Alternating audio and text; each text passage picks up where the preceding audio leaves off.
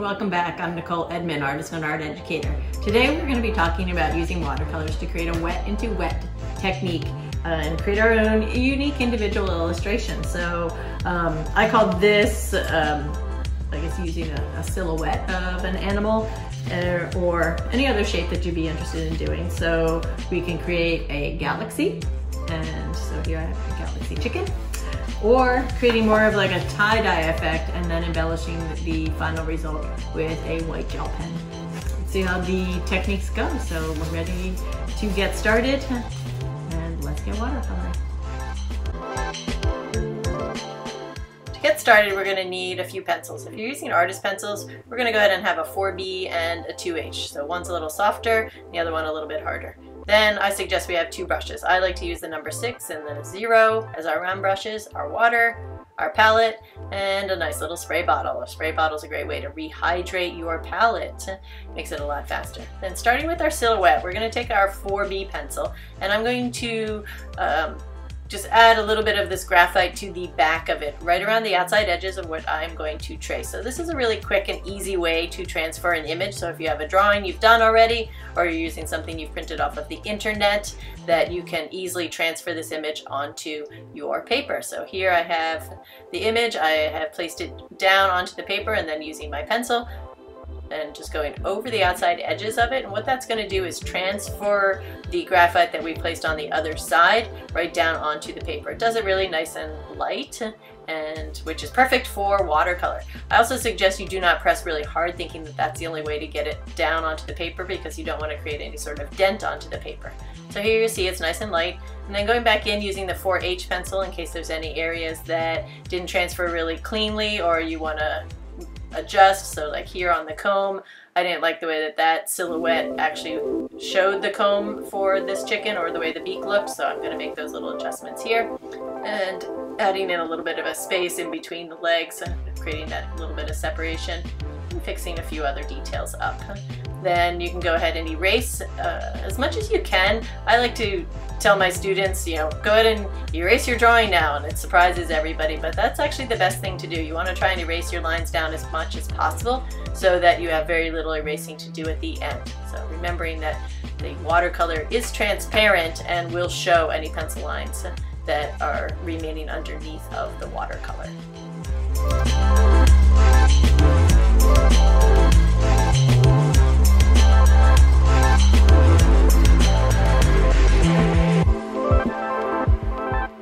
So the next step is to wet the entire inside area of our outline. We want to have this nice and wet, so that way when we start applying the watercolors, we're not getting any sort of dry edges that we're going to have to deal with. It also allows the watercolor to bleed into the water and create some really interesting effects.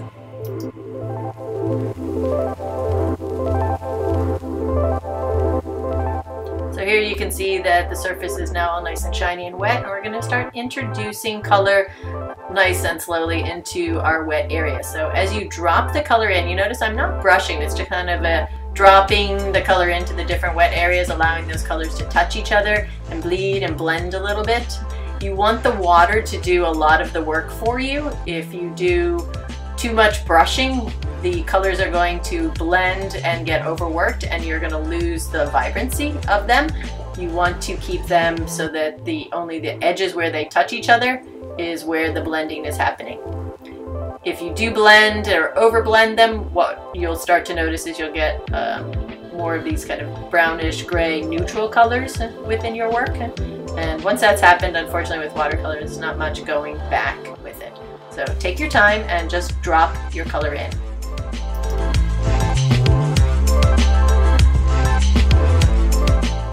Now it's all done, we just have to let it dry, and then we're going to move into adding some embellishments over top of our watercolor using a gel pen.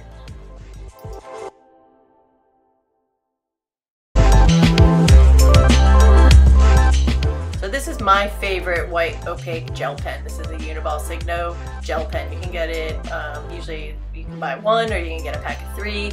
It does a beautiful job of drawing over top of any of our watercolors. You don't want to go back in and overwork the pen and try and do multiple layers of it, or try to make the line any bigger than it comes out, because you will notice that it merges a little bit with the watercolor that's underneath. You also don't want to press really hard with it, as that the pigment likes to just flow out of it. So if you just press the paper lightly, you're going to notice it flows out beautifully. So here I've decided with this tie-dye chicken here that we're going to put on top of it just like a triangle geometric type different pattern. So playing around with triangles of all different sizes and filling up the entire design. So I'm going to have the white lines that make up the design go right off and outside of the silhouette of the image of the chicken, so that it looks as if the paper color is merging back into the artwork itself.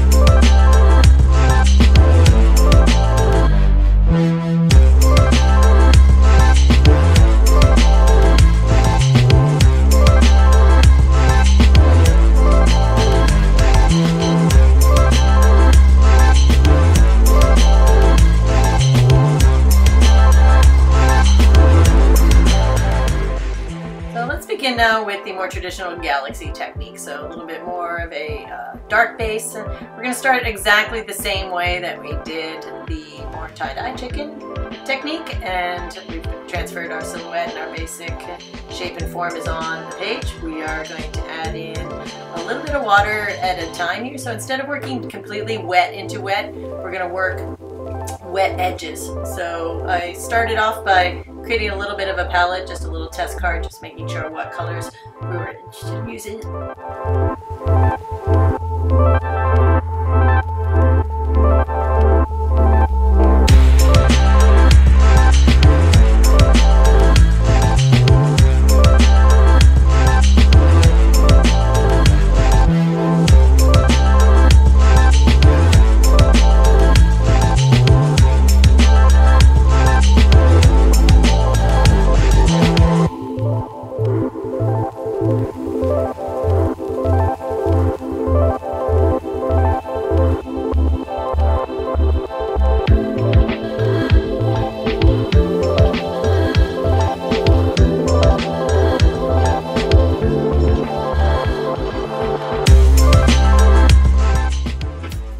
Continuing to finish working out on those wet edges, bringing in the last of the color, remembering not to brush and just dropping in the color. And as you notice, as we continue here adding the colors in, that you can go ahead and add them into each other. So as one color is wet, you can still layer them in just as by dropping them in. That allows the color and the water to help them all flow together. The last step that we're going to do is, I have a little spritz bottle. We're going to take that spritz bottle and we're going to spray from afar the entire painting, and that's going to leave just teeny tiny water droplets on there. It's going to separate the pigment a little and leave the depth and dimension of stars. Now our painting is all dry, it's time to add stars. So I am going to use either a Liquitex gouache, which is a little bit acrylic based. We also have a regular gouache, which is water based, and then there's the PH Dr. Martin's ink, White India ink, which is more permanent based. So between these three, I've noticed that the opacity level is about equal. So it's really about, do you want something that is going to go on and be more permanent, or do you want something that might be a little bit more water soluble? So this is the gouache here, using this one, which is the water soluble one. It is like a tempera paint. It is very much an opaque watercolor. So the Liquitex acrylic and the P.H. Martin's ink, those two are going to be more permanent, and you do have to make sure that you rinse them out of your brushes when you are complete. So to get the little stars and speckles, I like to water the paints down just a teeny bit. You won't want to do too much or they'll get too transparent. And so here, loading up the brush, and then I like hitting it with another brush. It just spatters off really tiny, fine little dots, and every once in a while you'll get a few bigger ones. I think it's much better than trying to like throw the brush and try and get the paint to come out of it. So, and it also helps control not getting it so far all over your table.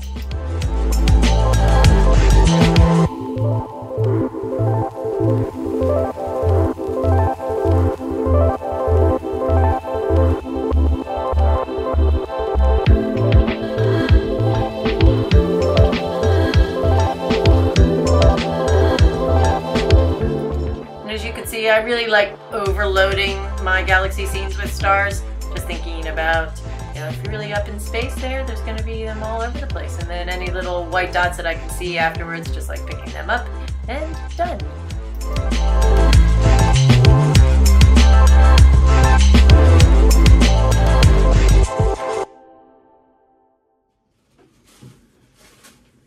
Well, thank you for joining us today. I hope you enjoyed learning more about this wet into wet technique, and that you've created your own and unique watercolor galaxy or tie-dye effect. And maybe you've even enjoyed bringing a little bit of that white gel pen into your illustration to really make it your own. So thank you very much. And if you would like to join in more of my painting tutorials, please click the subscribe and maybe that little bell there, and I will send you a notification next time I post a new video. Thank you, and enjoy, and get painting.